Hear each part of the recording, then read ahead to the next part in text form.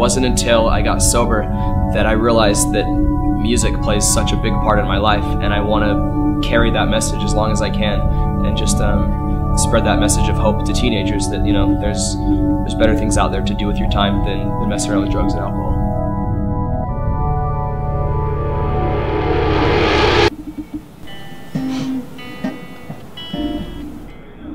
The philosophy behind Music Makes Music is that teenagers listen to rock stars, they listen to celebrities, they listen to MTV, and the messages are more often than not pretty negative. So what we're able to do is bring that MTV type of environment into the schools and couple it with our messages, the importance of living a drug-free life, the importance of continuing their education, and of course the importance of getting involved with music. And it's presented to them in a way it's relatable, it's very real, and that's why our program's been so successful.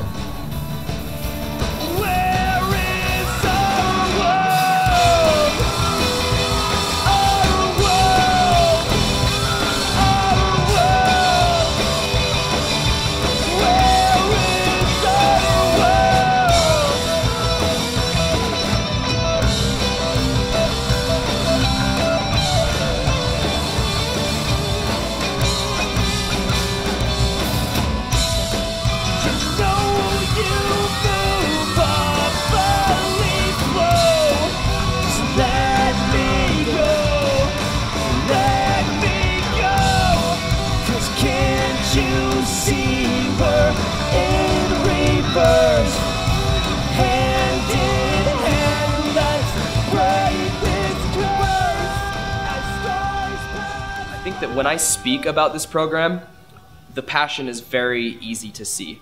So I think that just getting others involved and getting people to be of service and do something to get outside of themselves is something that's good for anybody to get involved with. I'm here to tell you guys that drugs and alcohol are not the answer to anything ever. And I'm truly lucky to be alive. I tell my story because it's so rare for somebody to pull out of that lifestyle and to live a positive life afterwards.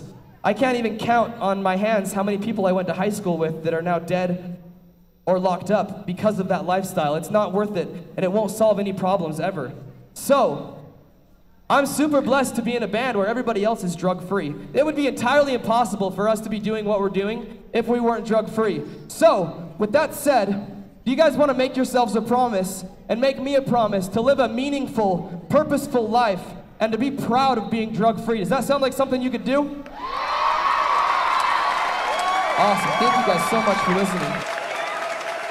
The drug-free message is what kids really relate to more than anything. It's what they gravitate towards. So we worked with these schools and we developed Music Makes Music, what it is today, which is an organization that it changes lives. It helps kids with drug problems. It gets kids involved with music. It promotes higher education, and we're 263 schools into it, and it couldn't be any better.